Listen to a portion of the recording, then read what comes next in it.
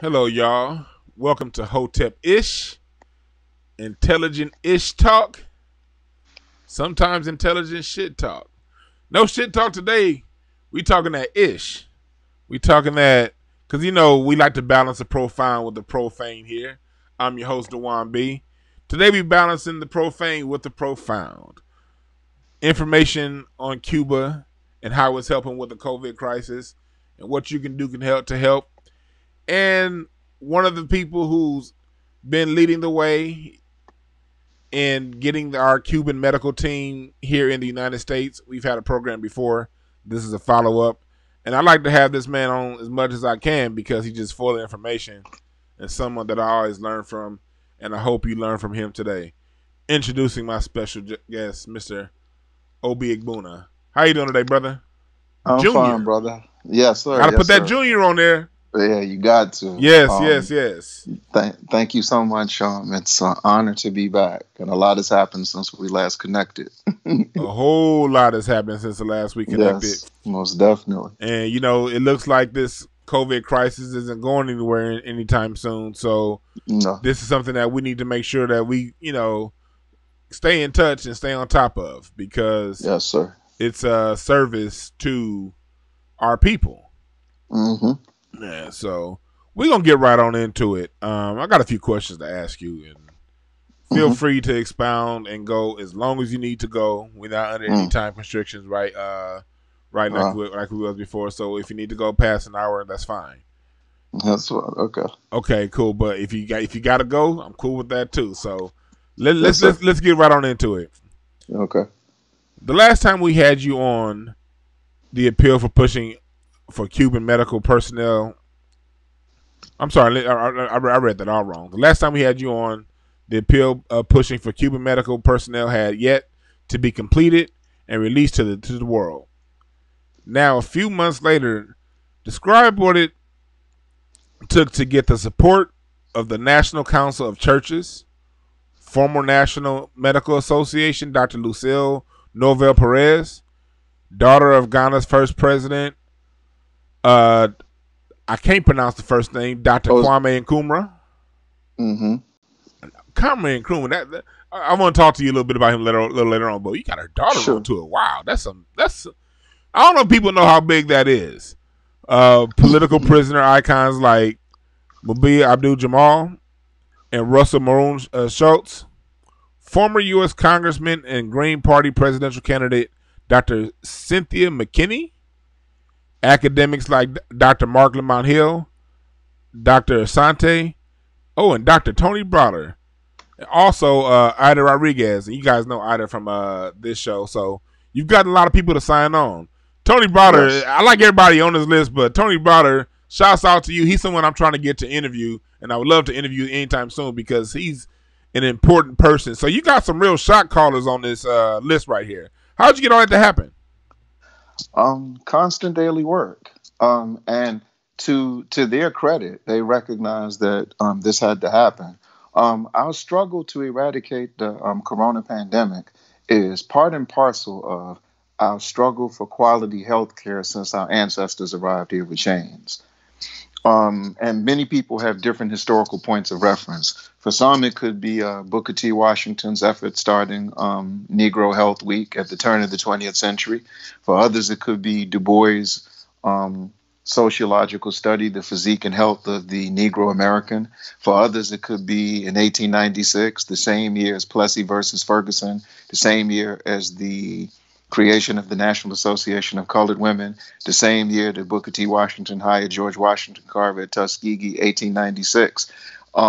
What happened was our people could not join the American Medical Association because of racism, because of naked white terrorism and white supremacy and the attitude and the culture that being ingrained in the culture at the time. So in the spirit of self-determination, our people started the National Medical Association until this day, every African that's a U.S.-born African that's a doctor belongs to that organization. So we have a broad range of references, but we know that our dehumanization, our exploitation, the terrorism we encounter, lack of education and lack of quality health care go with that. So this is an ongoing struggle. So to those who recognize Cuba's role as a paragon of virtues in relationship to the arena of health, it was a no-brainer. No one put up any resistance at all. And like you said, I mean, we have a laundry list of fighters who are willing to wage this fight with us. And we're so proud and humbled and yet historically obligated to do the heavy lifting. And we're going to lift as heavy as we can. That's what's up, man. That's a lot of heavy lifting. Because it's just because you're starting from the ground. You know, a lot of times people, they see the end result. They see all these people, these names on these different things, and they see the finished product. They don't know what it took to get to that, because we come in like, you know, you came. I remember when you and I first talked, you came with a vision. You had a clear plan. It was very easy to follow, and you already had all of your T's dotted, I's dotted, and T's crossed, and periods at the end, and punctuation, all the good stuff.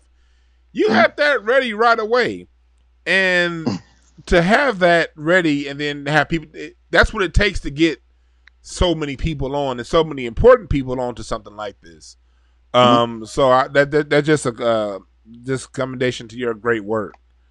I got another question for you. Last week, the Honorable Louis Farrakhan, in his international message, called for the Cuban doctors to come to the United States. How does it feel to have someone of the minister's stature and pedigree lend his voice to a program that already is in motion? Had there been any communication with you and the minister prior to this? Well, if there was, let us know. What's up? Well, of course, the Honorable Minister Louis Farrakhan, lending his voice to anything that you're fighting for, gives dimension, substance, and integrity to the fight. Prior to the appeal coming public, we had regular correspondence with Minister Abdul Malik Muhammad, who is the West Coast Regional Minister. Brother Abdul Muhammad, formerly Robert Muhammad, the minister, who is the Southern Regional Minister. And I live in Washington, D.C., so we had regular correspondence with Abdul Qadir Muhammad, who is the Mid-Atlantic Regional Minister. So we let them know that we were doing this, and to get word to the minister that it was happening. And anything that he could do to bring attention to the issue, we'd appreciate. Prior to him coming out last week, one of the correspondents of the Final Call newspaper, Brian Muhammad, did an article about Cuba's medical efforts all over the world, and in particular, dealing with the corona pandemic. And they quoted the Get Out of Cuba Way movement, which is what we're calling this, about 4 or 5 times in a very huge article. It was like 3 op-eds combined, probably about 4,000 words. So they quoted us about 4 different times. So we were extremely humbled that they did that. But prior to that, for 5 years, 6 years, from 2012 to 2018, I had the honor of teaching Pan-African history at Muhammad University of Islam. And during my tenure there, we wrote a children's play 8 years ago called Cuba's Greatest Army, a tribute to the Cuban doctors. And it was performed a few times in the United States. And one of the times it was performed was at the mosque. Going back about 17 years ago, one of the standouts in the National Newspaper Publishers Association community and the National Association of Black Journalists community is one Nisa Islam Muhammad.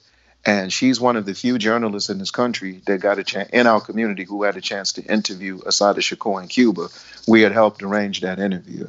One of the sponsors of the appeal is the former Minister of Health and Human Services for the Nation of Islam, the director of the Shiloh Life and Abundant Clinic, Dr. Aleem Muhammad. So the relationship is an old relationship. It's about a 30-year relationship. And the last time I was on, I told you 25 years ago, I had the honor of representing an organization called the Pan-African Student Youth Movement at the time. We were on the National Youth Organizing Committee of the first Million Man March. So we're proud of our relationship with the nation. And in terms of family, my father is the founder of the Black Panther Party in England, and also considered the face of Black Power in England. And he wrote a book in 1968 called Destroyed His Temple, which was the complement to Kwame Ture and Charles Hamilton's book, Black Power, The Politics of Liberation, that they wrote about our plight in this country. And he talks about, when he visited the United States in 1966, 67, there were three highlights. He had audience with an indigenous Native American elder, a esteemed elder, and a reservation in New Mexico. He had the chance to visit the Student Nonviolent Coordinating Committee's headquarters in Vine City, Atlanta. But he said the highlight of his trip was to be a guest of dinner at the house of the most powerful fighter for our people since the days of the Honorable Marcus Mosiah Garvey, the Most Honorable Elijah Muhammad. So inside my house, the ties to the Nation of Islam are old. But since I've been an organizer full-time, giving my life to the people since 1990, we've had very strong ties with the Nation of Islam. So him, and one more thing on this one, the youngest person to sign on to that appeal is a 16-year-old named Zahir Muhammad, whose family is Nation of Islam, but he was the president of the Black Student Union at DeMatha High School. And he was the youngest person to sign the appeal. But he asked that all presidents of Black student unions of Catholic schools throughout the country follow his example. And he called me excited. He said, "You heard it, you heard it." And I said, "How does it feel to be ahead of your leader?" And he said, "What?" I said, "You're already part of a campaign and an initiative that your leader just mentioned. We are, you know." And what I explained to him was there's a historical parallel. For those who know the history of the Student Nonviolent Coordinating Committee, in January of 1966, Sammy Young Jr., who's the first student to be murdered in the civil rights movement, was gunned down at Tuskegee at a Standard Oil gas station for using a white-only bathroom. He was a military officer who had to leave the military, medically discharged, and joined SNCC, and got gunned down by a white supremacist working at the gas station for using a white-only bathroom. He figured since he fought for this country, he could use the bathroom anywhere he wanted.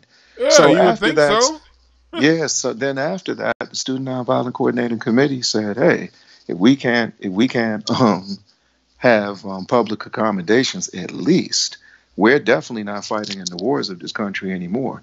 And SNCC became the first organization in U.S. history to come out against the Vietnam War. So from January of 1966 to 1967, they put loving pressure on Dr. King, telling him how we going to be nonviolent in Birmingham, nonviolent in Selma, nonviolent in Lowndes County, nonviolent in Montgomery, nonviolent in Monroe, North Carolina, nonviolent in Emeritus, Georgia, some of the most violent places. Yeah. But we gonna be not nonviolent in Vietnam. So because of their pressure, Dr. King finally came out against the Vietnam War. So I said that took about 1.5 years to do, but here we are, not even 3 months into this effort, and someone of the Honorable Minister Louis Farrakhan's stature comes out and puts the finishing stamp on what we're fighting for. So we're humbled, we're happy, and we're definitely going to use it as momentum moving forward. That's what's up, because that's a great point that you just made.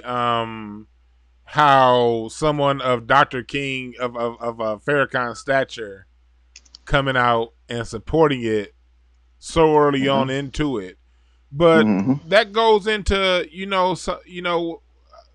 how this country is, I guess, when it comes to its relationship with Cuba. And a lot of people in this country don't really know what's going on down in Cuba and how advanced they are medically. So having you come around speaking to this and having, Farrakhan, hopefully it gets people to pay attention and dig a little deeper and not just go with what they've been hearing about Cuba. I got another question for you. Sure.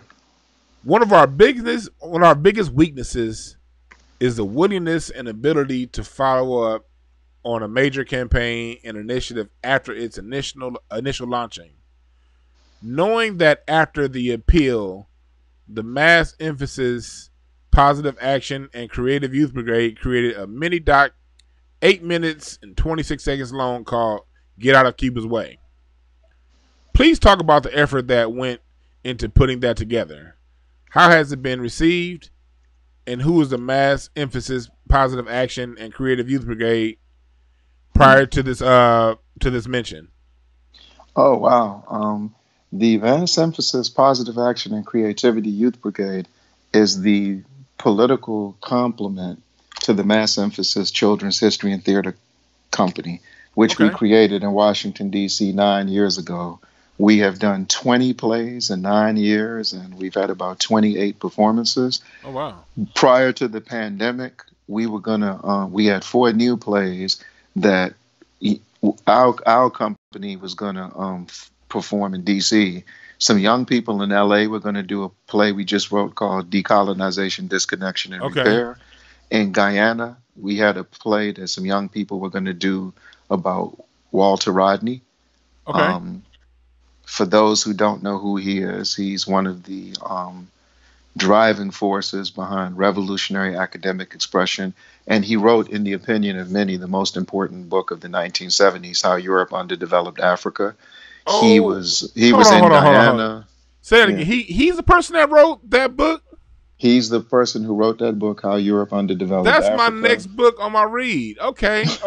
That's literally my next book. And for those of you listening on the book club, that's one of our next reads. So pay close attention to everything else Opie's about to say. So go ahead. My bad. So what happened is we were going to do a play about his life. And we had a play we were going to do in D.C. called Ready for the Revolution about Ahmed Sékou Touré, leader of the Guinean Revolution, the first president of Guinea, and Mbalia Kamara, who was the leader of the women's resistance in Guinea against French colonialism. So those are our new plays that will be done at some point.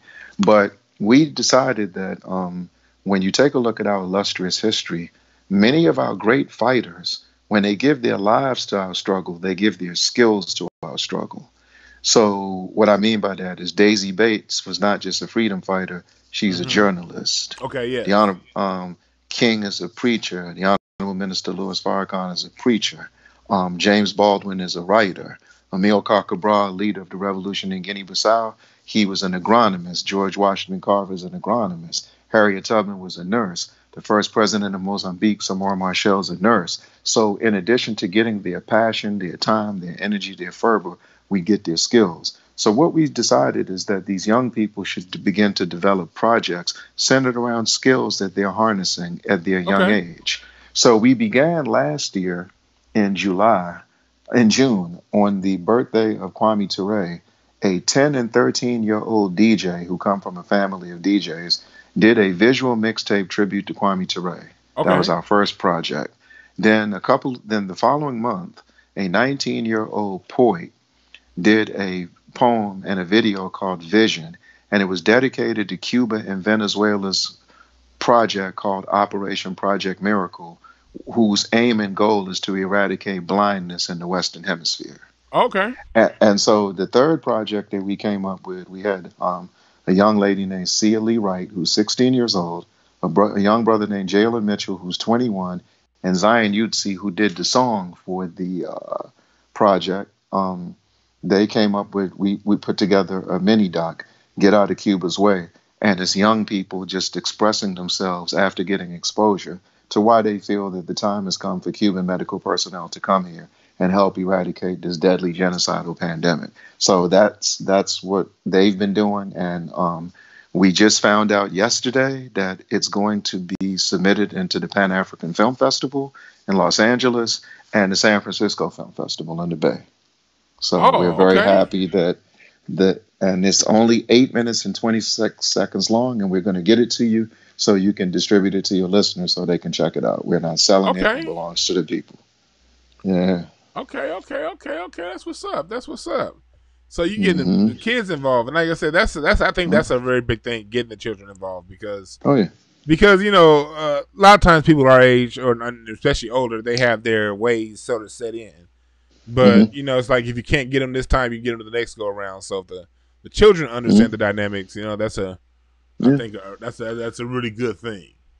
Many of them, unfortunately, they have a established perception of what children will embrace and what children would reject, Yes, which, in our humble opinion, gives them the excuse of not accepting the responsibility and challenge, the historical responsibility and challenge to expose the mm. young people to this and to let it just take its course after they've done the exposure. Yes, yes, And we've yes, always said for many years, if there is a line thinner than the line between love and hate, it's the line between exposure and imposition. We will impose nothing on our children, but expose them to everything that can intensify our genuine resistance, because that's what we're obligated to do historically anyway. yes, yes, yes, yes. Good work, good work. I want to thank you guys, everybody, for listening in. You're listening to Hotep Ish, Intelligent Ish Talk, Intelligent Shit Talk. We are here live with our special guest, Mr. Obi Egbuna. Well, today we focus on the intelligent side of the talk, getting you guys gamed up. Um, I got another question for you. As Hmm. we know, the protests against the police terrorism that one recently was sparked by the George Floyd incident and Ahmaud Arbery, Rashard Brooks. Hmm. It's occupied so much coverage and space and political capital. How did this impact on the work fighting for Cuban medical personnel coming to U.S. borders? As someone Uh, who's been part of protest activity over the last 30 years, mhm. connecting the fight against naked police terrorism inside U.S. borders and U.S. imperialism abroad, what's the connection between the two?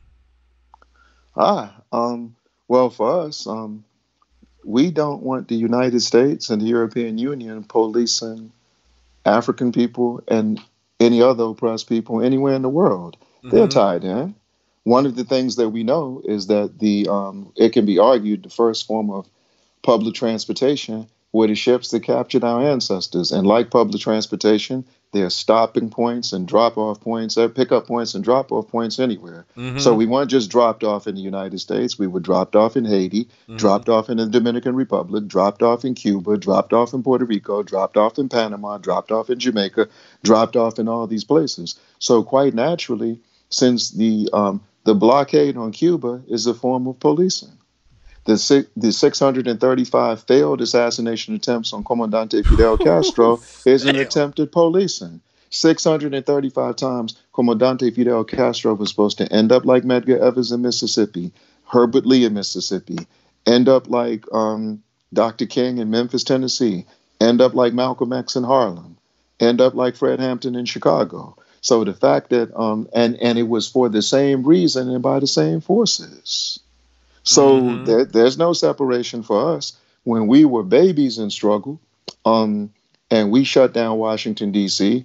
in connection to the Rodney King rebellions, which people like Jane Fonda call so full of hate and rage, isn't it only natural that white liberals consider genuine nationalist expression hateful and full of rage? But that's a whole nother That's all. conversation. But any, yeah, People ain't ready to have that but conversation. but anyway, um, we let it be known in the 1990s when we were fighting against police terrorism inside the United States. One of the things we clearly understood, we looked at Africa and we saw that Mobutu, who assassinated Patrice Lumumba Mm-hmm. with the assistance of the CIA in cold blood, threw acid on his body. He was Mm. overthrown in the 90s. We said this is the same fight.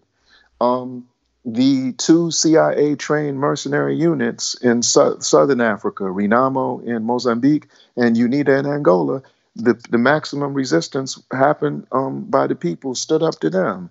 Doe in Liberia overthrown. Mengistu in Ethiopia overthrown by the mighty people of Eritrea. In the Cameroon, the people rose up against Paul Biya. So the one thing that African people all over the world, in Africa and in the diaspora, in the 90s, we said we emphatically let it be known by our action that we weren't going to tolerate fascist policing, whether it was from a installed puppet neocolonialist regime at the governmental level or the police. And remember, This is from the lens and prism of a 50-year-old who's got 30 years in struggle who lives in Washington, D.C. I see more police when I walk out my door than in one day than most people in the U.S. going to see their whole life. Dewan, we have library police, park police with no unlimited jurisdiction, Capitol Hill police, Secret Service police, Postal police. housing police, postal police, uh, the Secret Service, the DEA, the ATF, the FBI, the CIA. For those of you who ain't never seen an FBI squad car before, the Pentagon. So quite naturally, our outlook on the police has a Pan-African and international character. So we see the struggle to end the blockade on Cuba, lift the sanctions on Zimbabwe, lift the sanctions on Venezuela as part of the fight in Ferguson, part of the fight in DC, part of the fight in Chicago, part of the fight in New York. We have never accepted the amputated narrative of the African experience, and we never will. That's a great answer right there. You're right. We it's funny because people around the world sometimes, because of the imagery shown by the European, they think that that the people of the earth just take this abuse lying down. We never have. We never will. No, And go ahead. and the thing about that is, we're on the verge of losing 25,000 lives as a result of the corona pandemic. And one thing I know my people, the average sister or brother in this country will face a whole police department with a plastic spoon and knife, then go to the hospital. What does that tell you? We're more afraid of the hospitals in this country than the police. And So the climate and atmosphere is set up for us to push for the Cubans to come here. That's how the fights are connected. when it comes to our fear of the medical system, we have a legitimate gripe, just like we do with the police. Yeah. What? I'm over here. I just cracked open that book, Medical Apartheid, but I got to read that book like 3 pages at a time, man. Yeah. That's what I'm saying. I recommend, if you think, because sometimes people get caught up and think this is pseudo, this is conspiracy. Look, we live in a country where our country's media is very, very contrived. It's edited, and usually you point it in the right direction when they start calling it pseudo and conspiracy. If you hear that, keep reading and pick up that book of Medical Apartheid. It's talking about real things that really happened. It's going through 2016, so we ain't talking about just a Tuskegee experiment. We talking about a lot more. And if you got the stomach to read it, pick it up. What you got to say about that? And well, I'll say this much. Now, with people talking about the freedom of information as it pertains to the U.S. Constitution, there's a distinction that the United States of America has. Now, Woodrow Wilson's crowning achievement that they tell you in their books is that he created the League of Nations, the precursor to the United Nations. But the United States government is whether the Democrats or Republicans are at the helm, is arguably the only country in the world that when the United Nations General Assembly convenes in September and the whole world assembles in one physical location and discuss the basic needs and challenges that the whole world faces together, the most intense political challenges, the most intense economic challenges, the most intense environmental challenges, the most intense educational challenges, the most intense health challenges, they're the only ones who don't cover it on a regular basis and discuss it on their media outlets. The only thing they show is the U.S. president giving the opening remarks because it's physically located in the United States. And the reason that I'm bringing that up is because 10 years ago, I had the opportunity in my capacity as the U.S. correspondent to Zimbabwe's national newspaper, The Herald. Every General Assembly, I'm part of the president of Zimbabwe's press team. So we cover his movement throughout the UN for the duration of time that he's here. So at the time, late President Mugabe, the Pan-African revolutionary icon, we're with him. And there's a special meeting between the World Health Organization and all the African nations. And it was revealed 10 years ago that there was a projection that, number one, non-communicable diseases, which are heart attacks, strokes, diabetes, cancer, high blood pressure. Internal shit, in other words. Yes, had now surpassed HIV/AIDS, Ooh. cholera, and malaria as the number one killer of the human being. And according to the World Health Organization, it was projected that between 2010 and 2038, they were expecting 57 million people to die from non communicable diseases.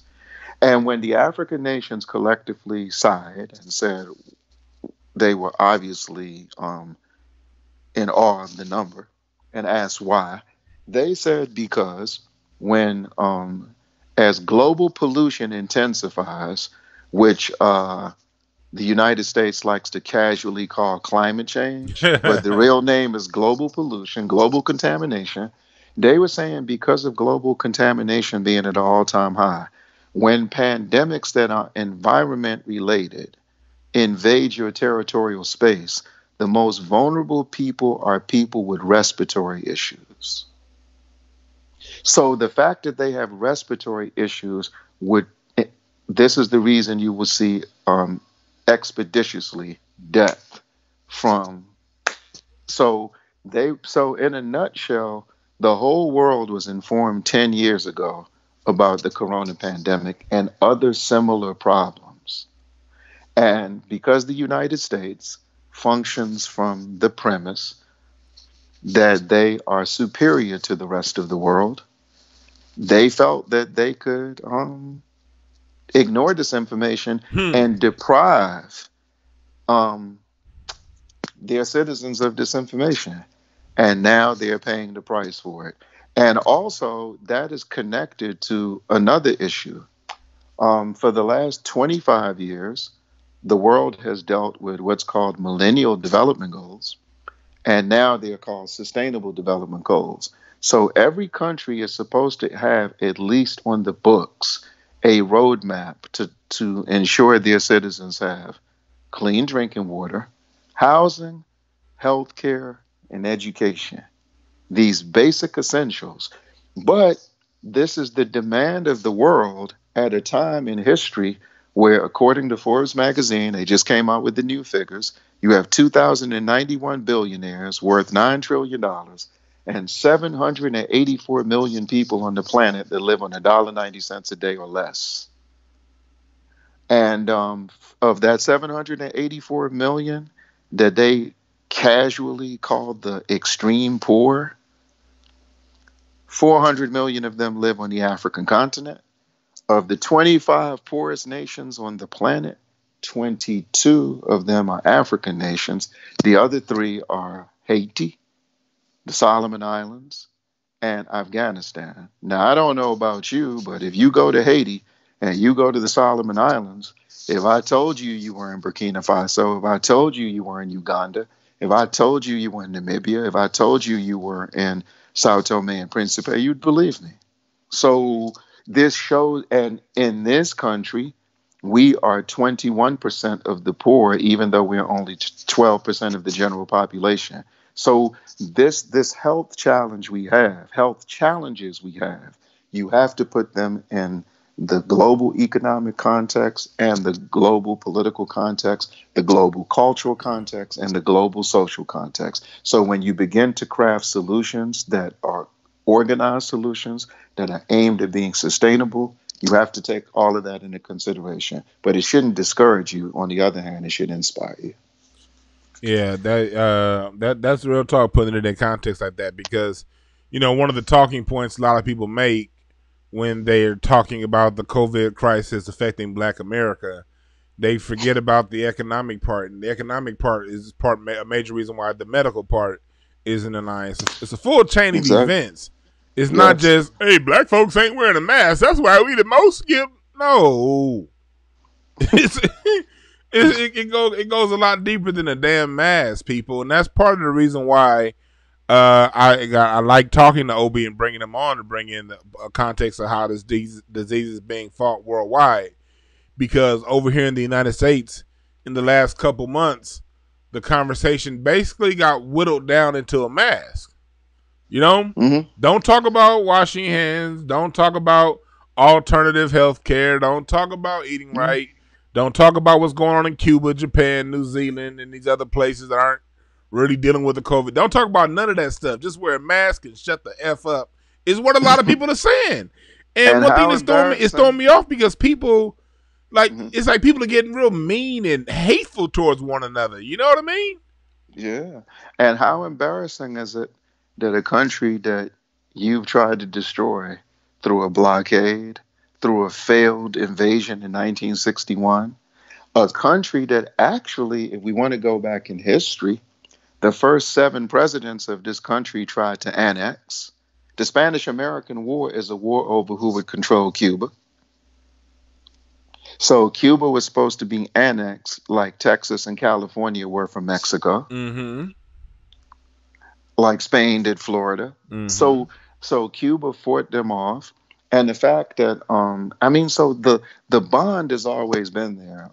For those who know the history of the Honorable Marcus Mosiah Garvey and the Universal Negro Improvement Association, they had 46 branches in Cuba.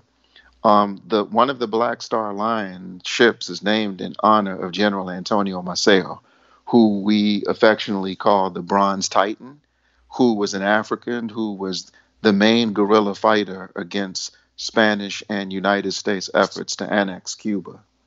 Mm. The first all African political party in the Western Hemisphere was created in Cuba in 1908, Mm. Partido Independiente de Color, which means the Independent Party of Color. So we did in Cuba, Brother Dewan and listeners, in 1908, what we did in Lowndes County in 1965 with the first Black Panther Party, what we did in Mississippi with the Mississippi Freedom Democratic Party, what we did in Africa with the Convention People's Party in Ghana, the Democratic Party of Guinea, the Party of the Independence of Guinea and Cape Verde. So when you look at our history of having self-determining parties, you look at that, and I'm mentioning that because I know that many people, when they think of Cuba, they instinctively think of Comandante Fidel Castro and Che Guevara, and they don't go back before that. But obviously, we want to. And um, 19 years before Nat Turner did his thing, you had a warrior, African warrior in Cuba named Jose Aponte. And he led a rebellion there, and he scared them so bad with his rebellion, they chopped his head off and put it in a cage Damn. and put it in the front of Havana at the point of entry to intimidate all other Africans. All it did is inspire us. We had 300 rebellions in Cuba alone. So we did what Nat Turner did in Cuba 300 times, what Gabriel Prosser did in Cuba 300 times, what Charles Durslander did in New Orleans, in Cuba 300 times, what we did in Haiti 300 times. So yeah, the fighting spirit, the African fighting spirit is alive and well in Cuba. And the only way it's distinguished from the fighting spirit here is the fighting spirit. We express ourselves in English, they express themselves in Spanish. That is the only difference. Oh, and our ancestors in Cuba, they chop sugarcane. Our ancestors in the Carolinas and Mississippi and Alabama pick cotton and tobacco, if you want to make a distinction. You still were out there from sun up to sundown. Look, our Cuban ancestors practice Saint Teresa. Our black ancestors practice voodoo. Yes. Our American ancestors, we do jazz, they do salsa. There you go. It really is a common And brotherhood. for your jazz fans, I would like them to go when they watch the documentary, they're going to hear some music in the background and say, "Oh, that's some beautiful music." There's an African band in Cuba that was formed in late 30s, early 40s called Machito. And Okay. the two first musicians to go and do an album with them were none other than Dizzy Gillespie and Charlie Parker. Oh. So that's the music that you hear in the background when you watch the documentary. So Oh, yeah, the so ties are hold old. on. I'm actually at my computer right now. I'm about to go to iTunes. I did not know that. I don't want to freeze Yeah, my computer. Where's the pen? yeah. What's the name of that? What's the name? Machito. And But you can just type in Machito. You can type in Machito with Charlie Parker and Dizzy Gillespie. So, in addition to being the first jazz artist to make an album with the string orchestra, Charlie Parker is the first jazz artist to make a connection with our Spanish-speaking African sisters and brothers in Cuba, to make beautiful music together. The same music we're making on the front line when we fight this pandemic together right now. I'm a huge Bird and Dizzy fan. I did not know they had that album Machita. I'm about to Yeah, look it up. I was with the group Machita, with the group with the group Machita. Machita. Yeah, Okay, yeah, but okay, they made that collab with them, and okay. it's some of the most incredible music I've ever heard. So we the young people wanted like a musical backdrop, so I let them hear that, and they put it in the doc. So when you hear the children talking and making their points and Mm. making their demands, you just hear this real beautiful music in the background. And so if the music catches your attention, that's who it is. You Hmm. and you kind of dove it. You sort of doved into the next question. Dovetailed into the next question. Sure. Um, about the children's the mini doc. So you talked Mhm. about you talked about the mini doc with the children. Talk to us more about about the children in the mini doc. Yeah, well, they're my students, most of them, and I teach. I've been teaching Pan African history K through 12 for the last 30 years, and Mm. my main teaching now is through the Sankofa homeschool community. In the past, I've taught at Muhammad University of Islam once a year. Before my son was born, I was going to Highway 80 up and down Alabama from Montgomery to Birmingham, teaching in the public schools there. So I've taught homeschool students, I've taught African independent school students. I mentioned Mm-hmm. earlier, I've had the honor of being one of the only non Nation of Islam members to have a chance to teach their children. And Mm. they want me back, and I probably am going to go back if we're able to work out how I want to do it, but I'm open to it. And so I've taught in the public schools, I've taught in the private schools, I've taught in the African independent schools, I've taught in the public charter schools, you name it. And of course we've taught homeschools. We've taught for the Aya Educational Institute and Liberated Minds institutes in Atlanta, the Fawahode Institute in Atlanta, which are all out of the African independent tradition, but they're homeschool. Our main one is Sankofa Homeschool, Black Star Academy in Birmingham.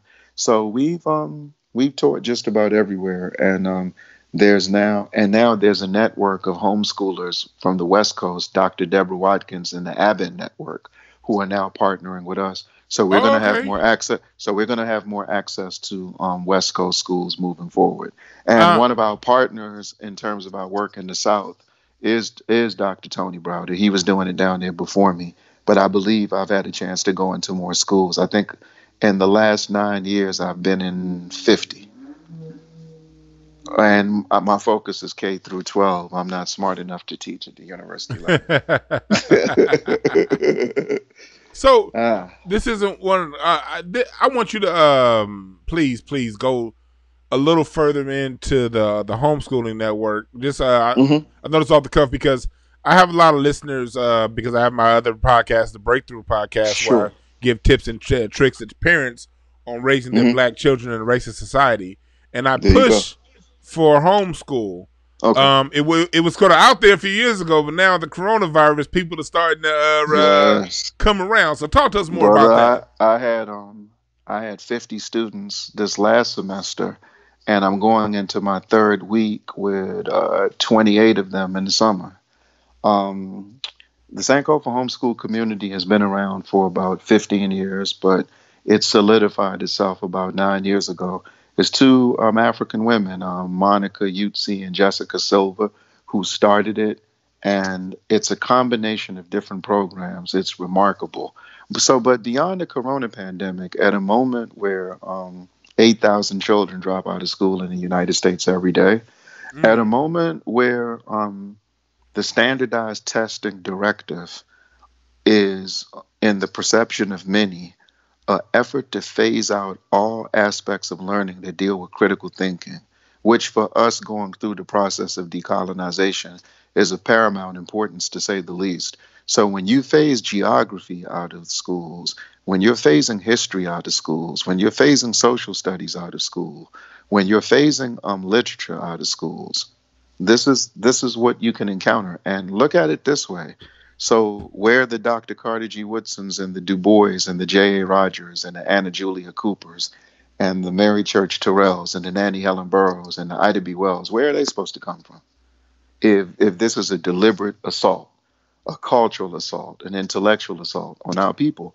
So if you're interested, I will forward Dewan the information for Sankofa homeschool community.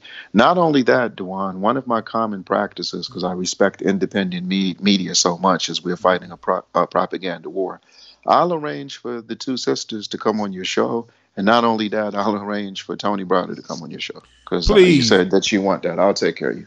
I really will, So, because this is synchronicity right here, because shouts out to one of my faithful listeners, Yolanda.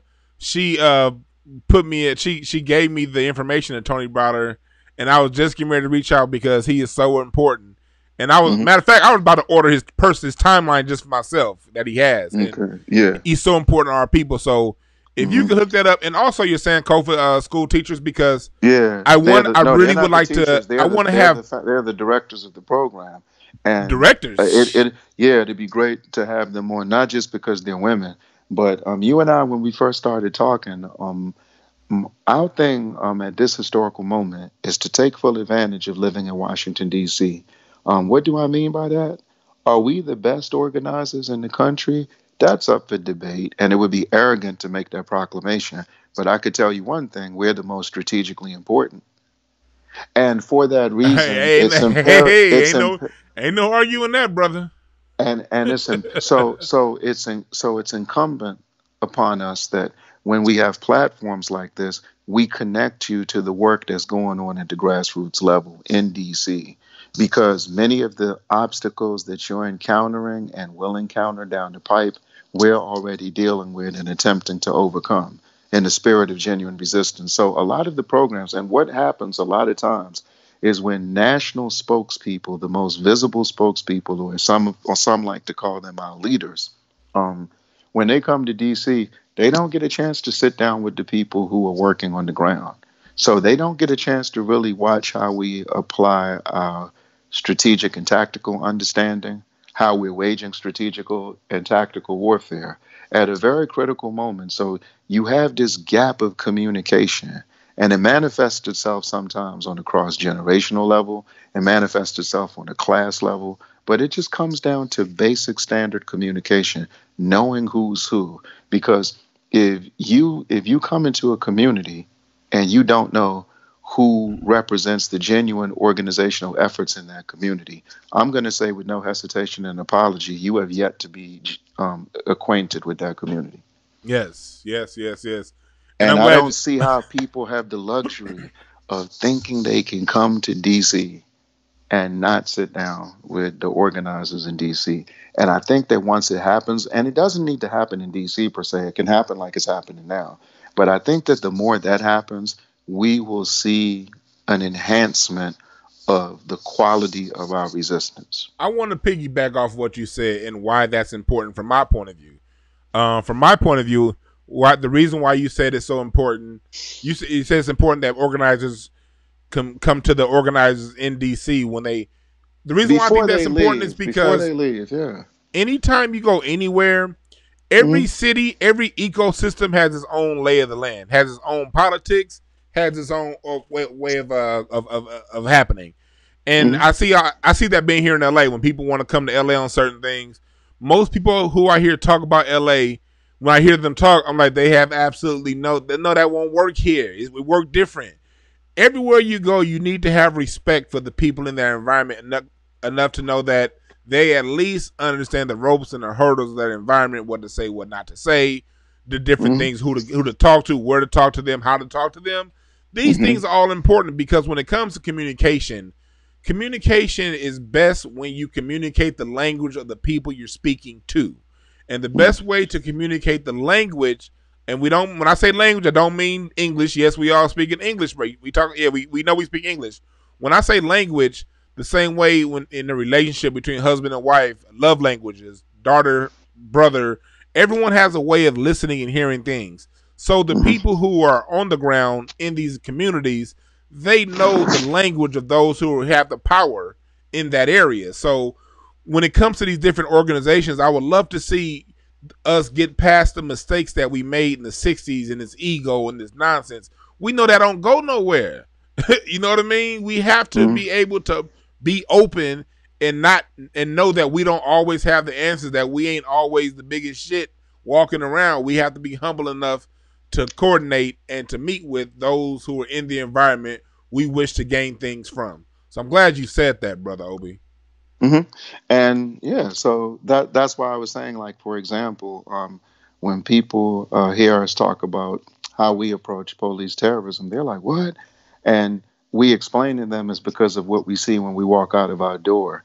And we have the most unique setup, as Washington D.C. is the surveillance capital of the world. You understand? So, yeah. So, and this is the reason why. We're within arm's reach of any embassy that you can think of.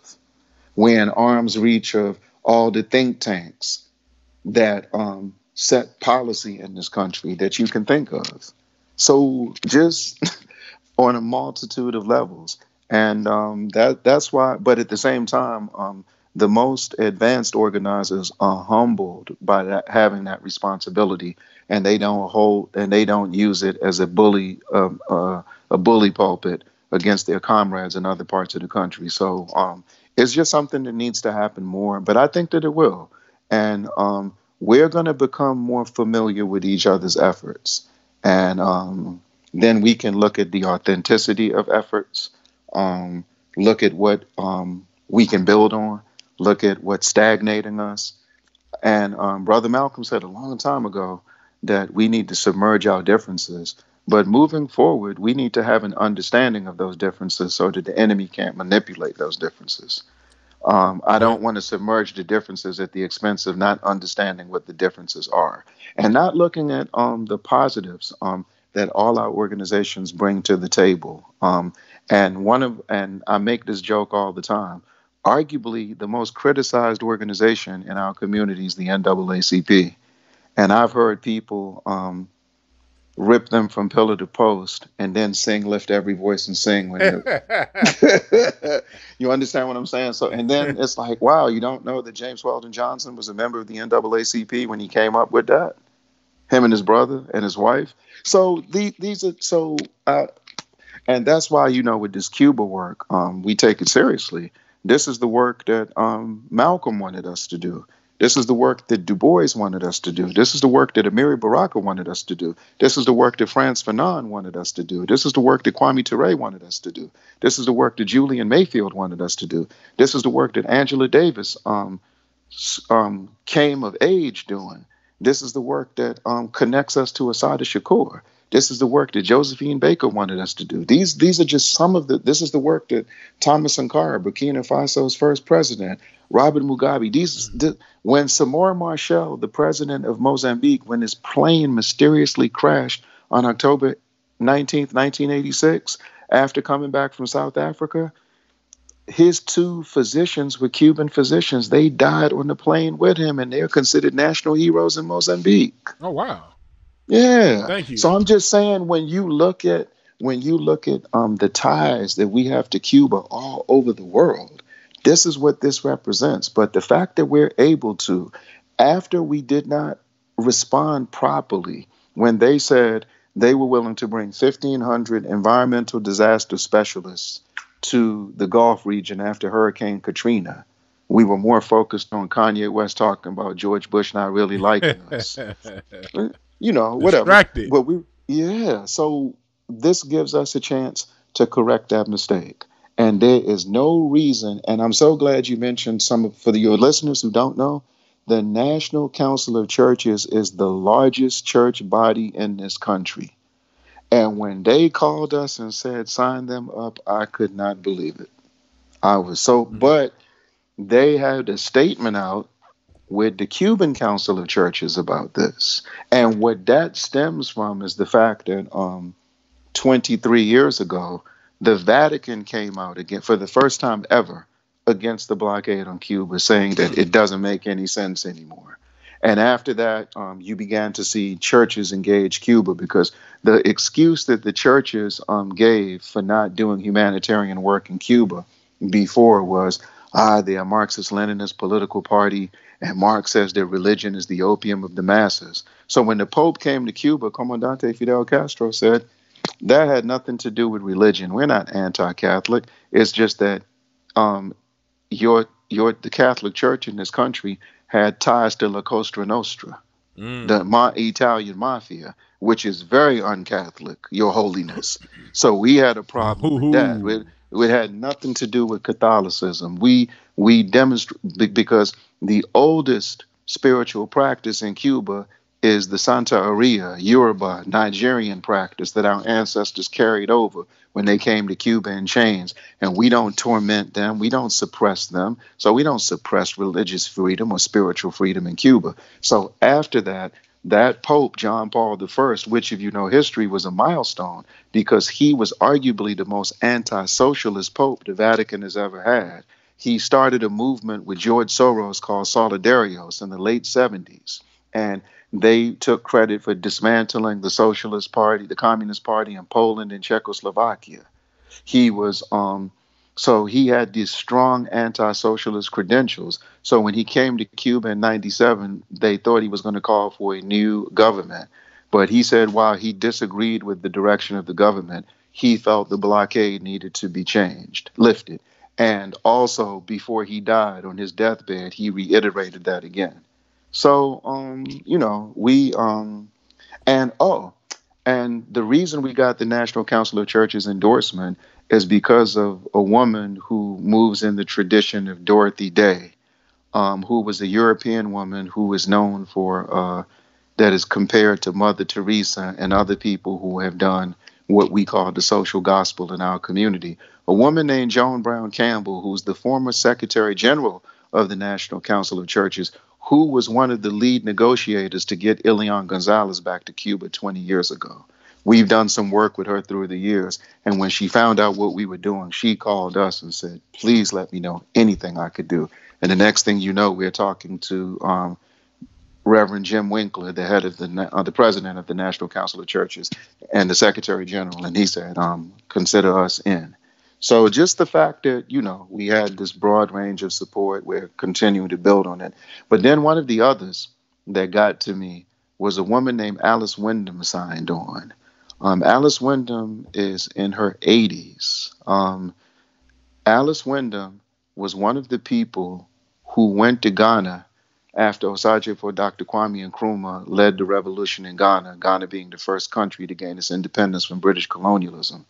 And the night after Du Bois died in Ghana, he died the night before the March on Washington. So when you're celebrating the March on Washington, you got to celebrate Du Bois. But anyway, they marched on the U.S. Embassy in Ghana to show their solidarity with the March on Washington. And one of their demands was no intervention in Cuba. And this was 2 years after the failed Bay of Pigs invasion, when the CIA tried to invade Cuba. And Kennedy, a Democrat, many of our people's favorite Democrat, who we say is on the Mount Rushmore of white liberals, he is the one who instituted the blockade against Cuba that still exists. So the fact we had Alice Wyndham sign on, like I said, even though we appreciated all the signees, that 16-year-old Zahir Muhammad, whose 14-year-old brother wrote an article about the appeal that was published in the San Francisco Bayview newspaper, and he ain't nothing but 14. Mm-hmm. So I sent that. Yeah, we sent that to you. So yes, so just the fact that we have the cross-generational support, we have support all up and down the spectrum, that can't do anything but motivate you to fight harder. And we're going to keep fighting. We're going to make this happen. And for people who say, it's going to take a while, that's the history of our struggle, is it not? Mm-hmm. Plessy versus Ferguson happened in 1896. Yeah. Brown versus Boyd, 1954. Bayard Rustin and A. Philip Randolph, real quickly, called for a march on Washington in 1941. Mm-hmm. It happened in 63. Yep. This ain't nothing new. The Washington Redskins said they're going to change their name yesterday. We have been helping the American Indian in 1991, the American Indian Movement Ground Governing Council formed the National Coalition Against Racism in Sports and the Media. We've been working with them since the early 90s on this. This ain't no overnight thing. Oh, no, not at all. No. Not at all.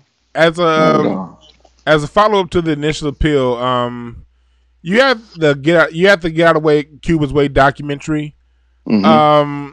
Talk to us about, you have a couple concerts coming up.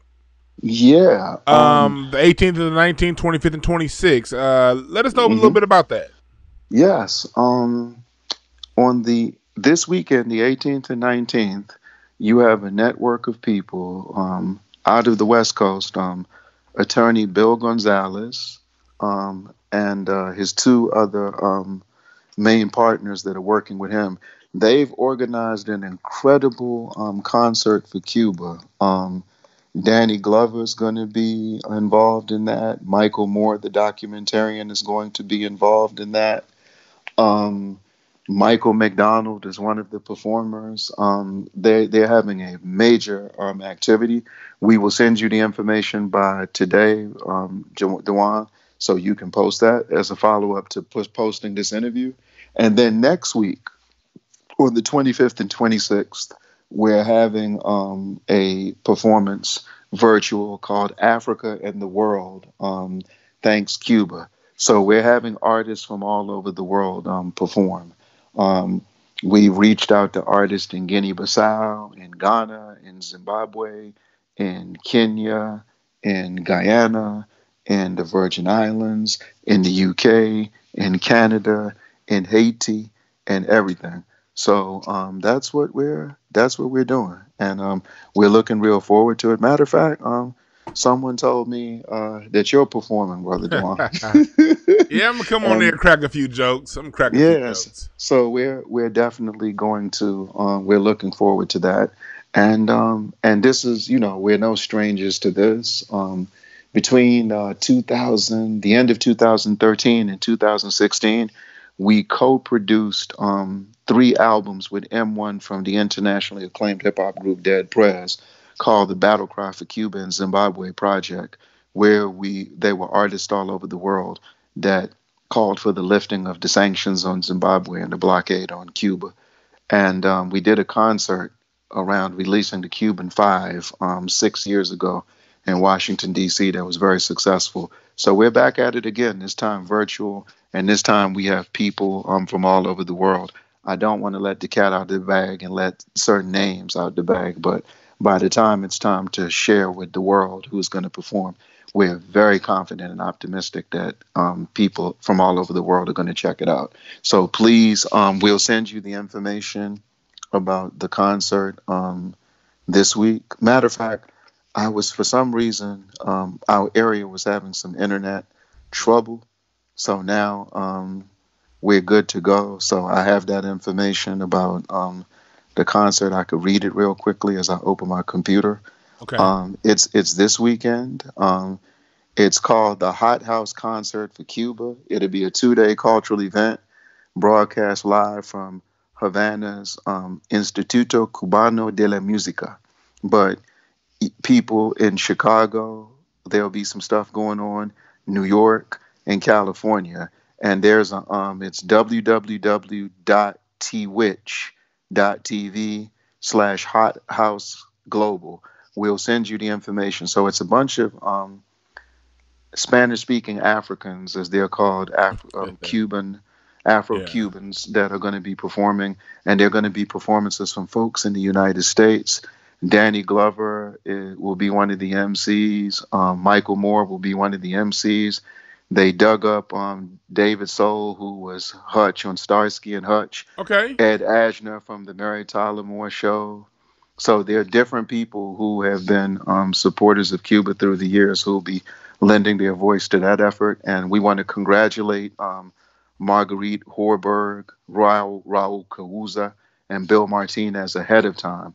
And the great thing about this is we didn't even know about each other's performances, but the Cubans put us together last Tuesday. We've been talking, and we put out a joint statement today that we're working together to promote both efforts.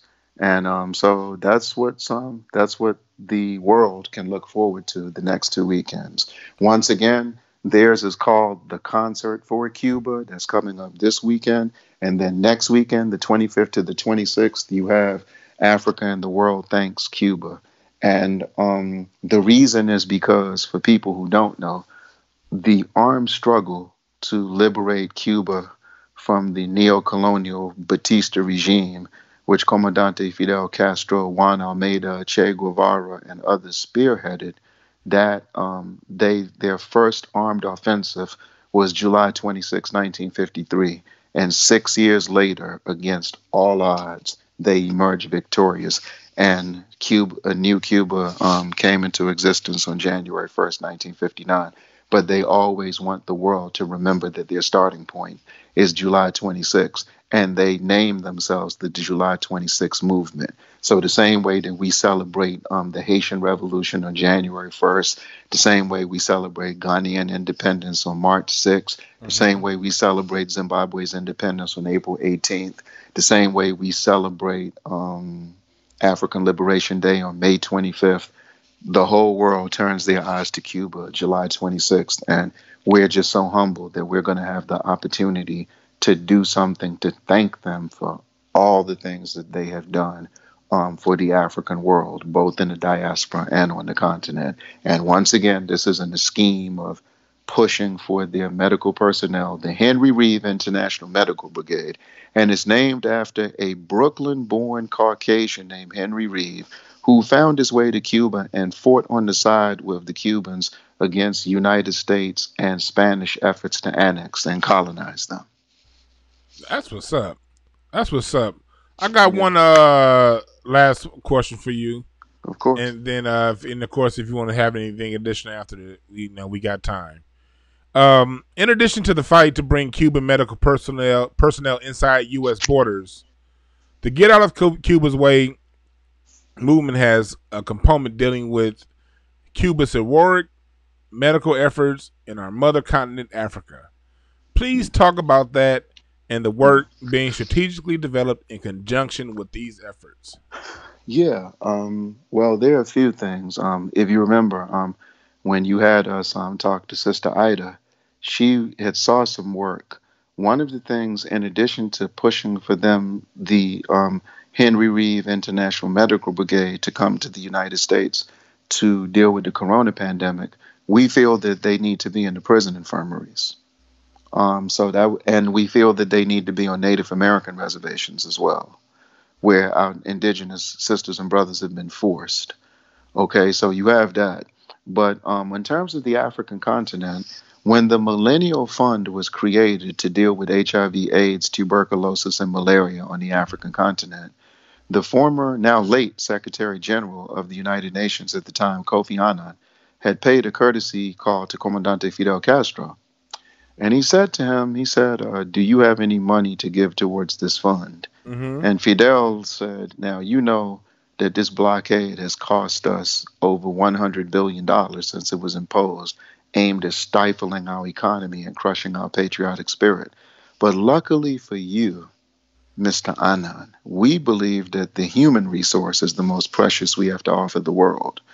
And if the people who you're able to convince to bestow resources on the United Nations, if you can find the capital, I will deploy 4,000 of our best HIV/AIDS doctors, nurses, and specialists, and they will stay in Africa until HIV/AIDS has been eradicated.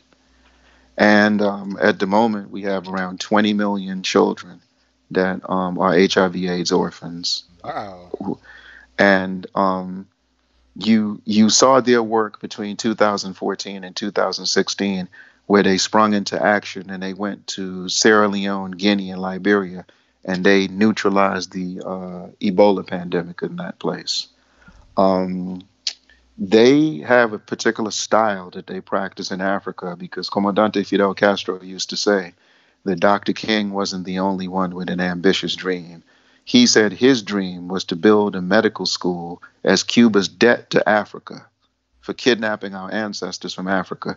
He said that his dream was to build a medical school, a branch of the Latin American School for Medical Sciences on the African continent. But until that dream can be a reality, the Cuban doctors, they treat the sick and all over the place. But when they're not treating people, Brother Dewan and listeners, they're training the doctors and nurses in these African nations who have agreed to remain in their nations after they've been trained. They're not going to come to New York. They're not going to come to Washington. They're not going to come to Detroit. They're not going to go to Paris. They're not going to go to Germany. They're not going to go to Denmark or Sweden. They're going to stay in their nations and be the best medical personnel their people have had access to that look like them. So, for that reason, with more conversation about investing in Africa, and when you see people going to Ghana under the banner of the year of return, which is a front for the United States Department of Commerce, which the U.S. Africa Business Exchange is part of, and it is in connection with the Corporate Council of Africa. So, for those of you who are not just going to Africa and to Ghana or Nigeria to get your sisters and brothers who were born there to clean your toilets and cook your food and what are your plans? If you really want to invest in Africa's redemption, we feel the best project right now to invest in is we can create a resource pool to finance Cuba's medical efforts on the African continent. There's no reason why we cannot do that. And this will be a strong statement to who we believe is the most dangerous organization on the planet today, which is the United States Agency for International Development, which Kennedy created in 1961 in conjunction with the Peace Corps, who, under the guise of humanitarian development, use humanitarian aid as a form of bribery and intimidation, and are always part of coup d'etat planning, assassination planning in every corner of the world. This is why Eritrea expelled them from their country in 2003, 2004. This is why Cuba, Haiti, Suriname, Bolivia, and Venezuela said there's no place for them in the African continent. And this may sting a little bit, but that's the organization that Barack Obama's mother used to work for. That's what a white woman like her, was doing in Indonesia in the 1960s, which was the place where the Bandung Conference took place, the Afro-Asian Conference, by the way. So Wow. it's an extension of intelligence. And when you listen to Obama's first inauguration, when he said that the might of the military must be matched by the strength of the diplomacy, meaning if you can't bomb, their cultural preference is to bomb, to invade, to conquer. But if they can't do that, they'll starve you to death. So that's what the sanctions, that's what imperialist sanctioning represents. So the United States Agency for International Development keeps Africa. And remember, Africa has received in the last 70 years $4 trillion in debt. But 400 million people live on $1.90 a day or less. To apply that to the United States reality, if you go to a laundromat, you can wash your clothes, but you can't dry them. If you get on public transportation, you can get on, but you can't get Can't off. get back You can't home. get back where you were going. Exactly. So imagine living like that on a regular basis. So this is what we're up against. So we're saying that for people who are concerned about the poverty in Africa, but the diseases and the medical situation, in the scheme of what we mentioned earlier about non-communicable diseases, and Africa being the most vulnerable place because of the lack of infrastructural development. And for those of you who are uncomfortable with China, based on whatever your points of reference are, Cuba's track record is proven. There's no reason why we cannot approach the United Nations. We cannot approach the African Union. We cannot ask the National Conference of Black Lawyers and the National Bar Association to come. And we sit down with the African Union. We sit down with the regional bodies, the Southern African Development Community, which represents Southern Africa, the Economic Community of West African States, COMESA, which is Western and East African states, the Northern African nations, and we can work this out. And there's no reason with the wealth that we have access to, or that's a disorganization question, why every church in our community, every civic organization in our community, every fraternity and sorority in our community, every business organization in our community, and we know the names of them too. There's no reason why we can't spearhead an effort of that magnitude. It's a question of, it's not a question of ability. It's not a question, it's a question of will, desire. Do we have it or not? So we really believe that at this historical moment, um, understanding that one of our biggest challenges in closing is to be the beneficiaries of our own resistance. Yes, yes. We're not raising all this hell for Joe Biden to be the ultimate beneficiary. Where in the 90s, when we brought this country to a stop and the smoke cleared and Bill Clinton benefited from it more than we did. That's the cycle we're And trying to then threw break. us right back in prison. Yeah, exactly. So just to know that when we are intensifying our resistance by the second, that we know that we are going to be the beneficiaries, no one else.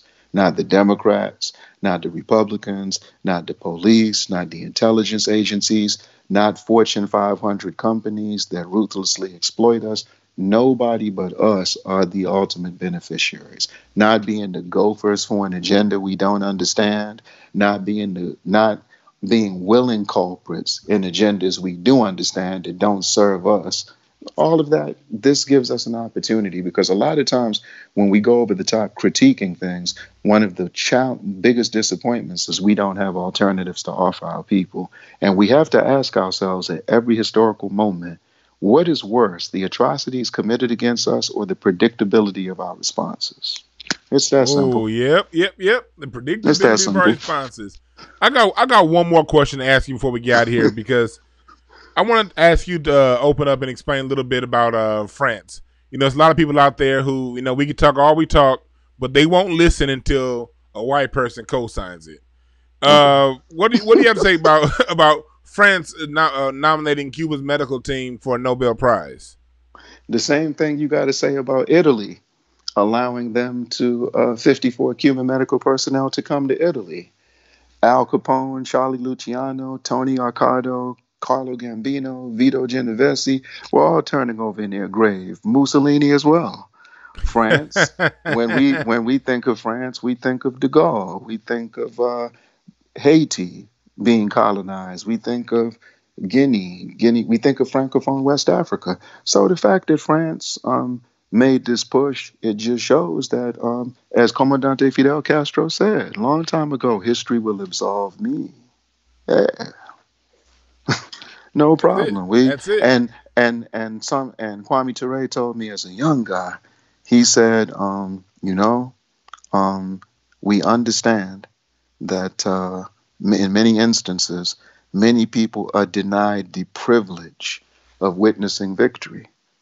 So Fidel doesn't get to see this. Che doesn't get to see this. Antonio Machado doesn't get to see this. But in their name, we fight on, and we'll just keep fighting, and we'll correct all the wrongs, especially the ones that African people and other poor and oppressed people are they have to feel the brunt of. It's our historical obligation to deal with these things, and all of this will be momentum. I'm feeling the way that SNCC felt when they came amongst the other anti-war organizers, and they said we're going to smash the draft, and people told them it was romantic, it was idealistic, it wasn't being pragmatic. That's the way I feel right now. I And then it feel that happened. we're yeah, and And then it happened.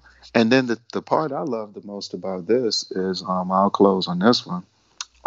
In 2004, I was working at Bowie State University running a dorm, and part of my responsibility was to organize programs for the students on campus. But when many of the professors found out that I was on campus, they wanted their departments to co-sponsor the programs, and they would bring their students to the programs we would do. And Bowie State University was on the verge in 2000 of becoming the first HBCU to have a cultural exchange program with Cuba. Hmm. And the Bush administration came in, and Nah. Condoleezza Rice put They said nah. Cuba on the outpost of tyranny list after Clinton had taken them off the national security threat list that the Pentagon had. So what ended up Condoleezza Rice put happening? them back. Yeah. Yeah. So what ended up happening with that, is as time went on, the students had a walkout on April 4th, 2003, and a retired police who ran the narcotics division of Baltimore's police, he took the flyer, circled my name, and sent it to Homeland Security. And I found out months later, a year later, they did not renew my contract. But I got a call from a campus police officer that said, we used to, it's our job to watch the campus. Because I'm like, why are you calling me? I no longer work there. And he said, oh, I just wanted you to know that we watched you. That was part of our job, just to watch the campus. And the students had a lot of respect for you. We watched the programs you used to do and all of that. And, so we were surprised that the FBI was here investigating you today. And so what happened was I had my lawyer contact the FBI officer, and he said, oh, it's a routine when someone spends as much time with the Cuban diplomats as Mr. Egbuna does. We just have to look into it, but he hasn't broken any law. So so I will say, when we look at the role of J. Edgar Hoover and the FBI in the demise of our organized resistance, if I was to be taken down, I couldn't think of a better reason than to stand with the Cuban people and Cuban revolution. Thank you so much for having us on today, Brother Dewan. It's been a pleasure. I appreciate you again, Obi, and we will have you back on in a few different capacities. And I thank you for doing what you do. Check out, for those listening, hotepish.com. We're going to update you, give links when the two performances come up. And yeah, thank y'all for listening. I want you guys to remember, there are no perfect messengers, only perfect messages for those who are willing to pick up game. We out. Thank you.